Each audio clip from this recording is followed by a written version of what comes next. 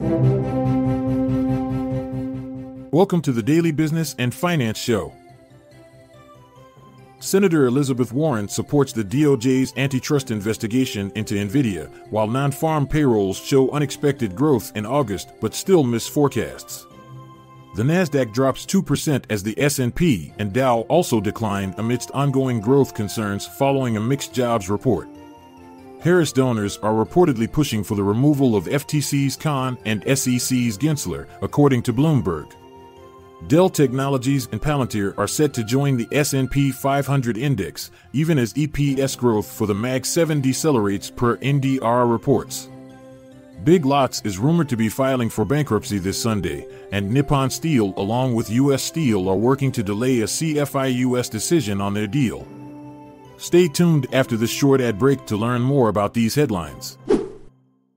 U.S. Senator Elizabeth Warren supports the Justice Department's investigation into Nvidia over potential antitrust violations. She urges regulators to address Nvidia's dominance in the semiconductor market, warning of economic risks. Despite reports, Nvidia claims it hasn't received a subpoena and asserts its success is merit-based. Shares are up 123% year-to-date. U.S. non-farm payrolls rose by 142,000 in August, up from July's revised 89,000 but below the 160,000 consensus. The unemployment rate fell to 4.2%.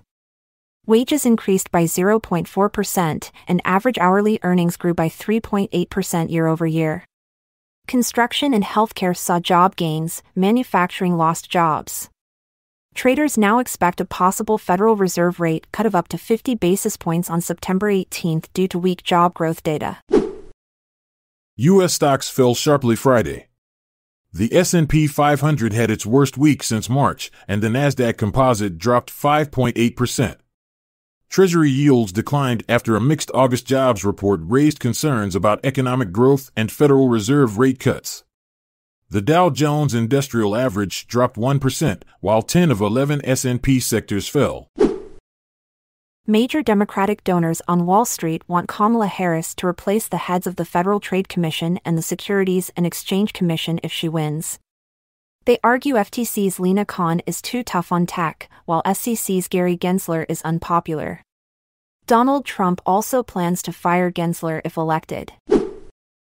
Dell Technologies and Palantir Technologies will join the Standard & Poor's 500 index later this month, replacing Etsy and American Airlines. Erie Indemnity will also enter the index.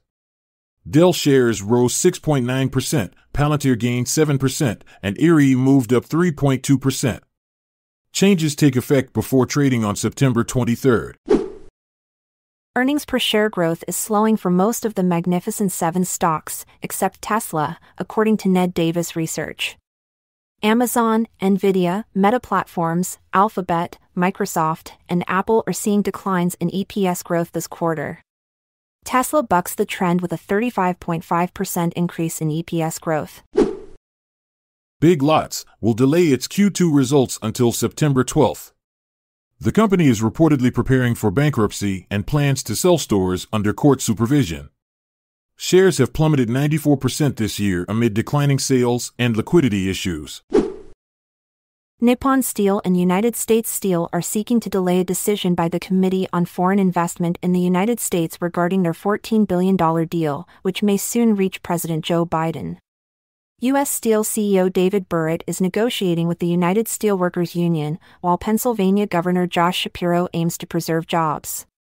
The Biden administration might block the deal due to national security concerns.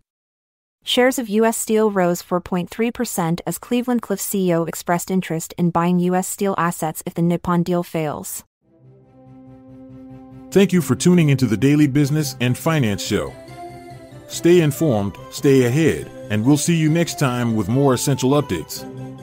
I'm Montgomery Jones. And I'm Amalia Dupre.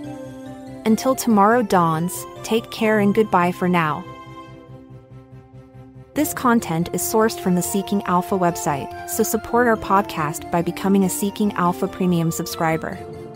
See the show notes page for links to sign up. This episode is produced by Classic Studios. This podcast provides information only and should not be construed as financial or business advice. Check out our other podcasts in our network at classicstudios.com.